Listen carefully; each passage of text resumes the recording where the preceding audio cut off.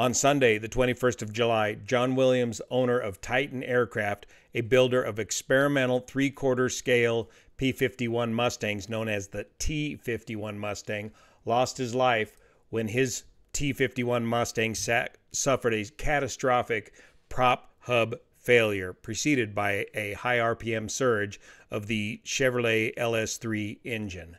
Here's what we know so far from the NTSB preliminary report. My name is Juan Brown. You're watching the Blanco Lirio channel, and I'm a member of the Experimental Aircraft Association, Chapter 1175, here locally in Northern California, and I've worked on several experimental aircraft projects over the years. Experimental aircraft gives you the ultimate freedom and ability to build and design aircraft that do not necessarily conform to FAA certified aircraft standards.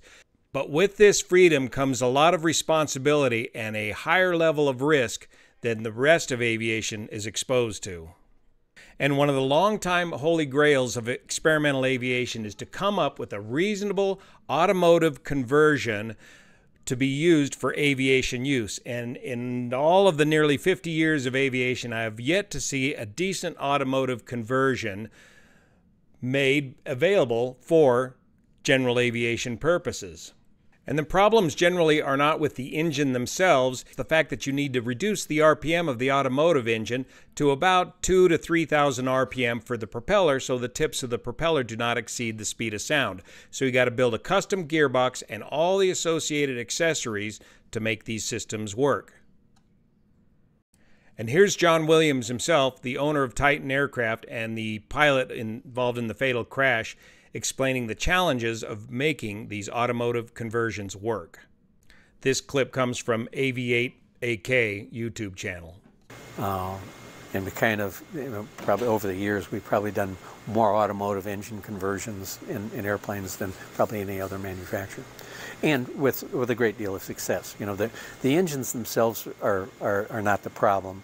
It's all the accessories around it that become the problem. And when you think about it, it's that the aircraft engines, we've been putting the pancake the Lycomies Continentals in these airplanes, Franklins, for 60, 70 years, and so they've worked out all the bugs. When you take an automotive engine now, it's not the engine itself. The engines themselves are okay, but now you've got all the accessories around it. Just oil lines, fuel lines. Some of the problems are fuel lines. Oil lines,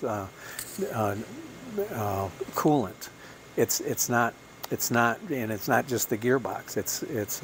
So you got to have all of those variables and things that you have to learn about those systems that.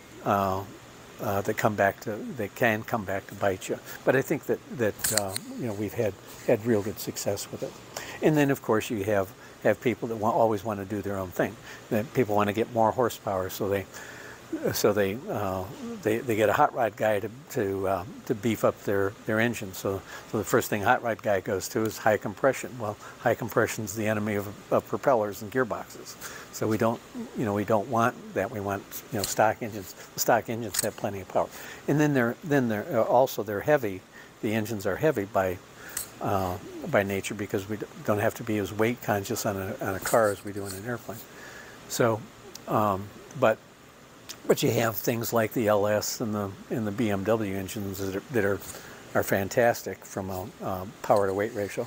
So we have the LS engine is puts out where we're using it is about 300 horsepower. Our gearbox is designed for 300 horsepower with a safety factor. On to the NTSB report, 21 July 2024, John Williams Titan T-51 Mustang, November 751, Tango X-ray, FAR Part 91. About 1754 Eastern Daylight Time, an experimental amateur-built Titan T-51 Mustang, November 751, Tango X-ray, was substantially damaged when it was involved in an accident near Jermac Airport, 7 Delta Niner in Geneva, Ohio. The Jermac Airport is a 3,200-foot long, rather narrow strip that John operates out of here near the shores of Lake Erie. The commercial pilot was fatally injured. The airplane was operated under FAR Part 91, General Aviation. According to a private pilot who witnessed the accident flight, who planned to complete a demonstration flight with the accident pilot, prior to the flight, the accident pilot had performed maintenance on the airplane to include work on the pitot-static system and a fuel filter replacement. The private pilot reported that the accident pilot had completed a few run-ups and ground taxi runs, which appeared normal. Following the run-ups, the pilot checked the oil and noticed it was low and subsequently added some oil. The accident pilot then departed for a brief flight to ensure everything was functional with the airplane before taking on the passenger. Good move.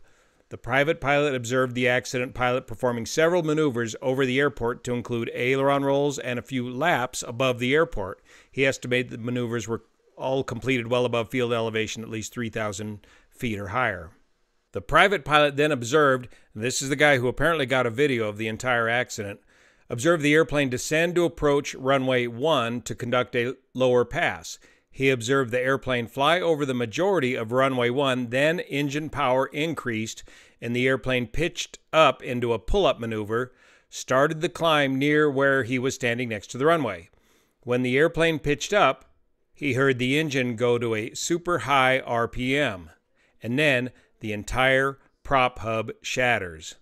He observed several parts and pieces explode from the nose section of the airplane, and the engine noise subsequently went silent. The private pilot observed the airplane turn left and complete a 180-degree turn and descend toward a road that was about a 1/4 mile west of the runway, eventually turning out of his view while flying southbound. It was his observation that the pilot was navigating toward the road to the west of the airport to complete an emergency landing. Here's Geneva, Ohio, located on the shore of Lake Erie, and the little airport that he's operating out of, Jermac Airport, nearly 3,000 feet long, but only about 26 feet wide, the paved portion of this runway, with trees located on either side. So according to the eyewitness report, John did a low pass down runway 1 and had the prop failure and then attempted a 180-degree turn back to land here on Mini Ranch Trail Road. Again, a rather narrow passage in between, surrounded by trees. According to a witness who was driving his vehicle northbound on the road about a 1/4 mile west of the airport, he heard the sound of an airplane engine that seemed to be over-spooling as he continued his northbound drive and observed the accident airplane approaching the road directly toward him, flying southbound. The driver pulled off the road to the west, and about the same time he observed the airplane maneuver slightly to the east. Shortly thereafter, he observed an airplane's left wing clip an elevated tree branch that was near the road. Subsequently, the aircraft rolled over and impacted the train, inverted. The witness observed that the airplane's right landing gear was down and the left landing gear appeared to be in transit and coming down, and the airplane's wings were wobbling up and down. The private pilot located at the airport recorded a video of the pilot's runway flyover. The video recorded the airplane approaching runway 1 a few hundred feet above ground level. The engine sound increased during the pull-up and the airplane entered a shallow left bank, and an explosion is seen and heard originating from the forward engine cowling area. Figure 1 shows the video frame by frame during the parts separation, and the red circles outline the 4 propellers separated from the propeller hub. Frame 1 through 4, and there is the failure of the prop hub. And there's 1, 2, 3, 4 individual prop blades separating from the hub. All major portions of the airframe were located in the debris path. There was no evidence of fire. 3 propeller blades were located a few hundred feet north of runway 1, and 1 blade fell onto runway 1. Fragments of engine cowling were located on and north of runway 1.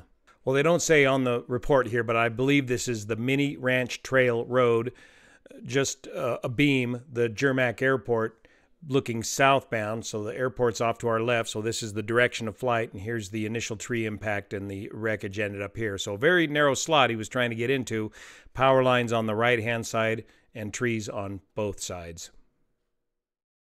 Flight control continuity was confirmed for all control surfaces. The right landing gear was found extended and locked, and the left landing gear was found partially extended. Evidence of oil spray and oil coating was observed on the belly of the fuselage, left wing, and oil cooler area, tail wheel assembly, and elevator. The landing gear handle was down.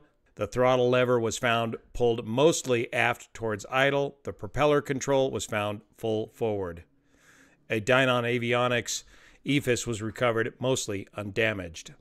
The airplane was equipped with an experimental General Motors Corvette LS3 V8 300 horsepower engine and a Titan Aircraft Autoflight 1.9 gearbox. The engine demonstrated internal continuity from its forward section to its aft section, and when the gearbox attachment area was rotated by hand. The gearbox had separated from the engine and was located 10 feet forward of the main wreckage. Its drive gears rotated normally. The propeller hub remained attached to the gearbox, and it had fractured. The engine was equipped with a 4-blade composite propeller manufactured by Whirlwind Standard. All 4 propeller blades remained mostly intact. They displayed varying degrees of gouging and impact-related tears and cuts. 2 propeller blades separated at the propeller hub and retained no portion of the propeller hub structure.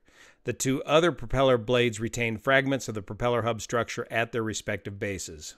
John had a commercial pilot's rating, single engine ANSI. He was also a CFI and a repairman, experimental aircraft builder. That's a little bit different than being an A&P license or an I license. He was issued a second-class medical certificate and had reported 12,500 flight hours at the time and 100 hours within the last 6 months. John has been building these aircraft since the 1980s. So it sounds like the prop hub failed after it exceeded design RPM limitations. So investigators and folks that are building these engines up are going to have to determine what caused the surge in RPM to the engine, which subsequently caused the prop hub to fail. Thank you so much for your support of this channel, especially the folks over on Patreon that make this content possible. See you here.